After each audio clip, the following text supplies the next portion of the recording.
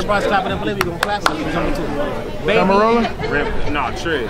Trizz. My name is Trizz. Trizz. Got you. Action.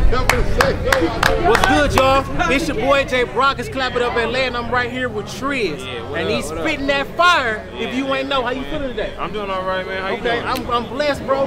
Talk about your style of rap. What got you into it? Yeah, I'm a West Coast hardcore artist, you know what I'm saying? What got me into it, nigga, my parents was playing the Funkadelics, the Ohio players, nigga. You feel what I'm saying? Shit like that. I'm from the West Coast, though, man. That's how I get in. Damn, the Funkadelics. Yeah. How much of that style has impacted your style? Oh, it impacted my style like a motherfucker, you know what I mean? George Clinton, he was independent at first, you know what I'm saying? Until he got his deal. I've been independent all my life, you know what I mean? I make my own money and all of that type of shit, so it impacted my flow, you know, a lot. That's what's up, bro. So speak on the challenge that a rapper has to go through that typically he may not see, because all we see is the highlights.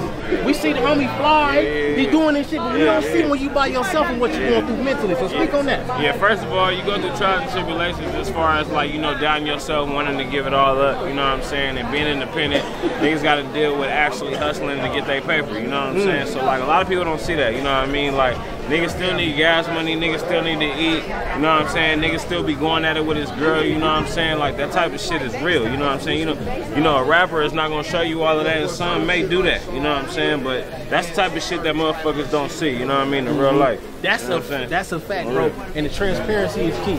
So who was an artist that you paid attention to who was very transparent that helped you understand it's okay to share what I go through? Master P, you know what I mean? Like that's why I'm independent. Master P was straight out the trunk, you know what I'm saying? He started No Limit, started dropping like, oh shit, yeah, you good.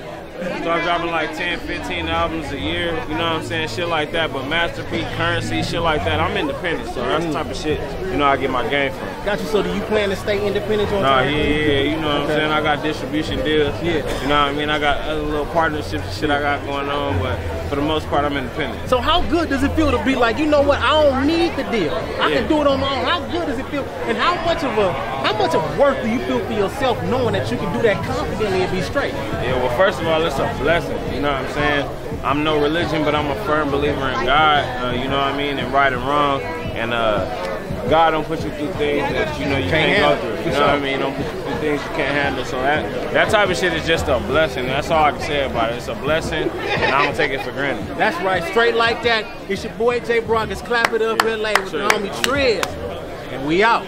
Appreciate you, Much respect, homie.